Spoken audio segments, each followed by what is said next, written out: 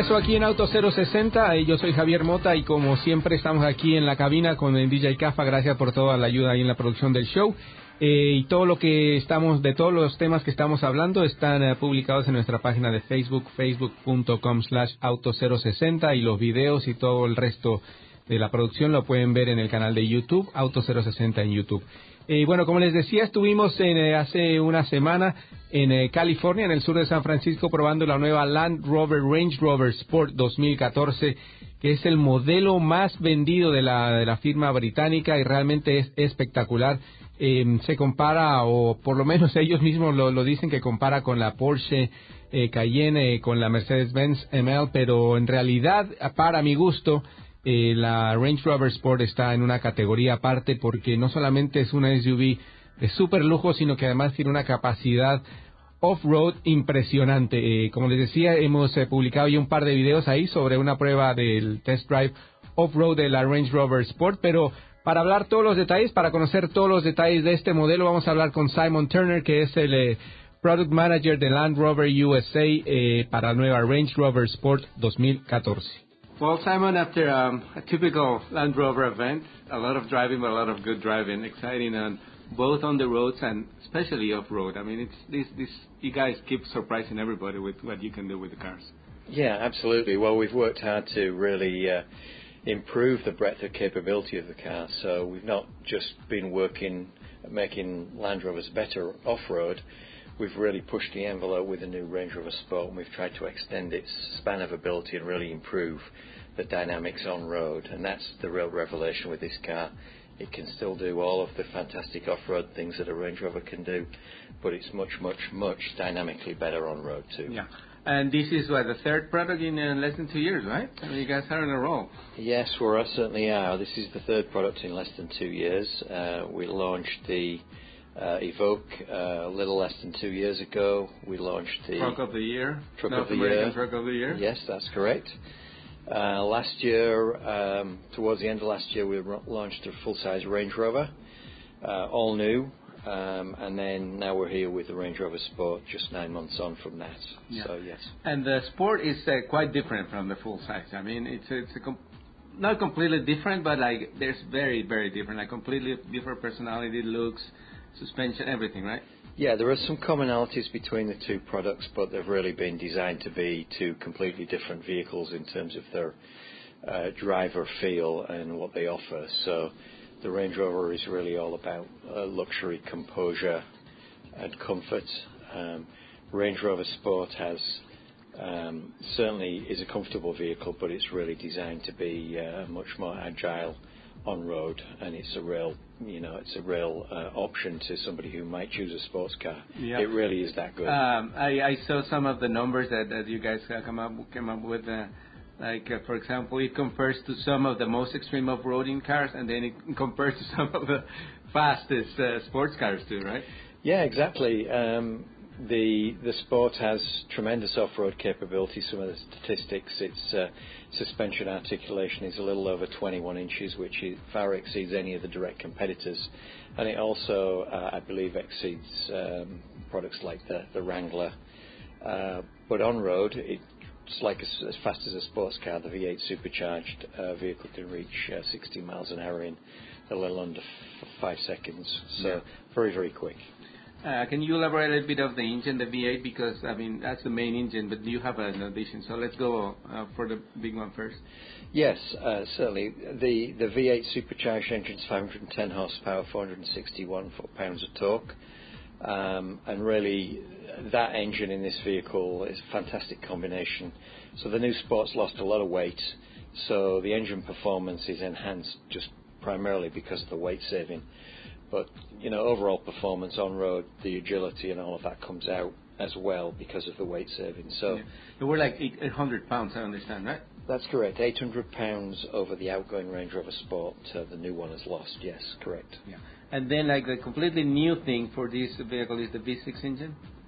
Yeah, the V6 engine, strong engine. So what we've been able to do, primarily because of the weight saving, is we've been able to downsize the engines, make them perform better than the outgoing V8 in its predecessor, but also make dramatic improvements in fuel economy. And in fact, the fuel economy on the V6 is really a strong story on this product. It's improved, almost 30% over the outgoing car. So very, very good performing engine and much more fuel efficient too. We drove the V8 in the morning, which is fantastic, and you can really feel all that power there.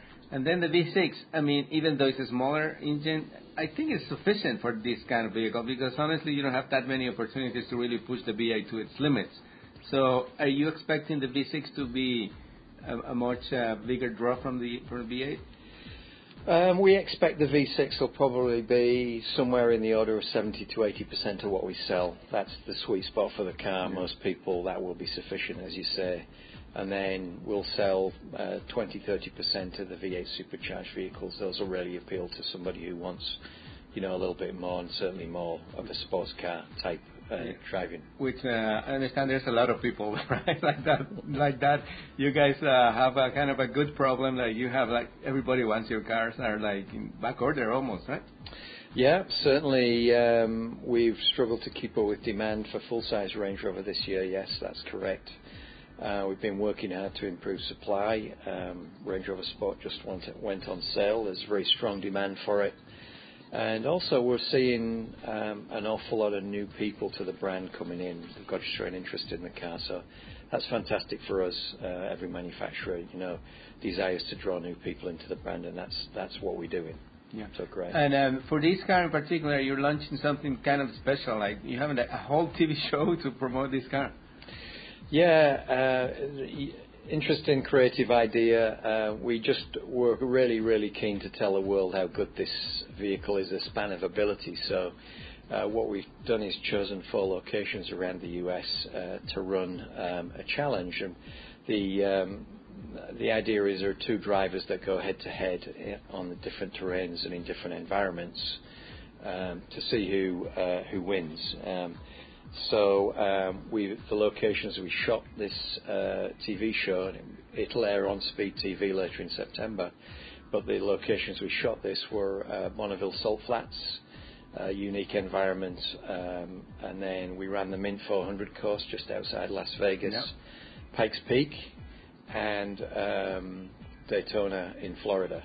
So all of those are very different locations, and they really showcase the diverse capabilities of the vehicle. Yeah, the most extreme capabilities, right? Because this is still a luxury vehicle. And on top of that, it can do all those things. Absolutely, and that's just kind of the wonder of Range Rover. It can do all of those things, and it does it with great style and performance. Let's go a little back on the general business of the company. You guys have been doing fantastic in the past 3-4 years, and basically since the sale from Ford to Tata, and that the company is soaring. Land Rover and Jaguar too. Why is that? What happened there? Well, I think there are a couple of things. Certainly, a vote of confidence in Tata in our abilities to design and build, premium luxury vehicles. So once they were able to see what our capabilities were, they've certainly provided the investment to allow us to do that. We've seen billions of inflow of cash into our business to expand our product ranges and really do the things that we think are important for our products, and Tata have really been a great parent. They've stood behind us all the way and continue to do so. So this is, I would say, this is the start of it. Certainly not quite the start because we've been launching new products, but we expect this to continue for the years to come. So speaking of that, what can you tell us now about the near future? Are we talking diesel? Are we talking hybrids? Hybrids, you guys announced something about that in Europe, but what's the future for Land Rover in the next few years? In Europe, yes, we are actually just launching at the Frankfurt Auto Show, or announcing to the world that we'll have a diesel hybrid on sale later on this year, next year. We have no direct plans to bring that to the US currently, but the current legislation in the US and just the trends in the industry are going to force us to look at introducing technologies like that down the road. So, yes, all of the above has been considered. Exactly. So, thank you again. The Sport, the Range Rover Sport is the most sold car for you guys, right? Yes, it's the single biggest volume seller for the Jaguar Land Rover. And it's gonna keep coming like it is. We hope it'll stay that way, and we hope it'll go from strength to strength. Well, thank you very much, Simon, for the opportunity. It was a great day driving Land Rover off-road and off-road. Absolute pleasure. Thank you for coming. Thank you. Pues ese fue Simon Turner, el Product Manager de Land Rover USA, hablando de la nueva Range Rover Sport 2014, que como les decía, tuvimos la oportunidad de manejar por allá en el sur de San Francisco, en la carretera o on-road y sobre todo off-road. Es realmente una delicia y muy impresionante ver cómo una SUV de super lujo como la Range Rover puede no solamente impresionar por su lujo, como decía, su diseño exterior, sino la capacidad off-road. La Range Rover Sport está en 4 versiones diferentes. Empieza con el motor V6 Supercharged de 340 caballos de fuerza por un precio inicial de $63,495. Luego sigue la versión Range Rover Sport HSE, también con el mismo motor y 340 caballos de fuerza, pero más equipo de lujo interiormente, $68,495. Y luego viene la Supercharged con motor V8 de 510 caballos de fuerza, $79,995. Y el top of the line, el Range Rover Sport Autobiography, con Supercharged V8 de 510 caballos de fuerza, que llega a los $93,295. Y bueno, ahí tiene toda la información. Vayan a la página de Facebook para que vean y revisen sobre todo los videos, porque es realmente impresionante lo que hace. Y ya regresamos aquí en Auto 060 con 2 test drives nuevos, una de la Jeep Cherokee y una de la Can-Am Spyder, una motocicleta de 3 ruedas que realmente es impresionante.